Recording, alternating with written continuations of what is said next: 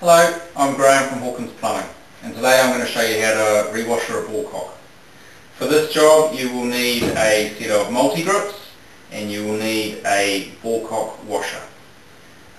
You almost don't need a large screwdriver because I'm going to show you how to just take the seat out of the ballcock just in case you need to do that as well.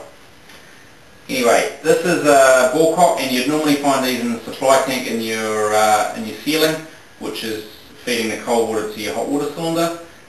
You may also find them in some old toilet systems.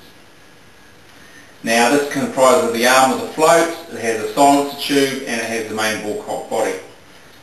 Normally you just check that the float hasn't filled up with water because that can also be a problem. This one's okay, so that means that we know that there's a problem actually in the ballcock body, probably the washer.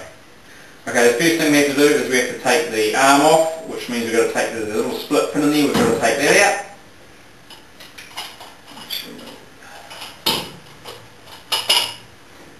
That drops the arm out.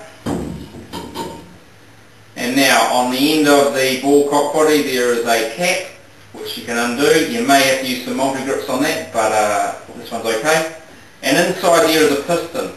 Now you've already turned your water off obviously, and if it's inside, if it's already still in the supply tank, then you just need to turn your water on just a fraction and it will actually shoot the piston out, which means you can take it out okay.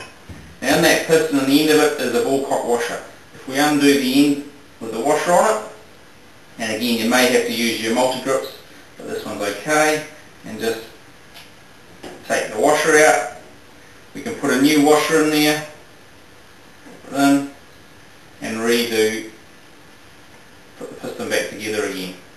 Now, just at that point I just will tell you that most of the modern ballcocks, they actually have, inside there they have a stainless seat, which is what the washer sits onto. Now if there is a problem with the seat, you can actually use a screwdriver, and if you just slide it into the threaded end of the ballcock, and it will sit into the slot, you can actually undo the seat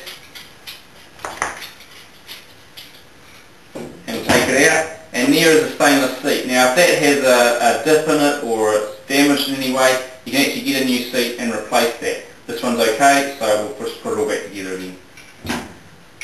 That's something which is worth knowing though, because it may not just be the washer which is creating the issue, it may be the seat.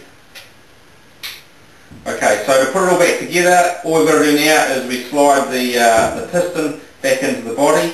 What we do is we make sure that the washer end is facing the seat, and there's a hole in the bottom of this piston. We just make sure that's facing down, because what will happen is the piston arm, or the arm of the ballcock will fit into the piston.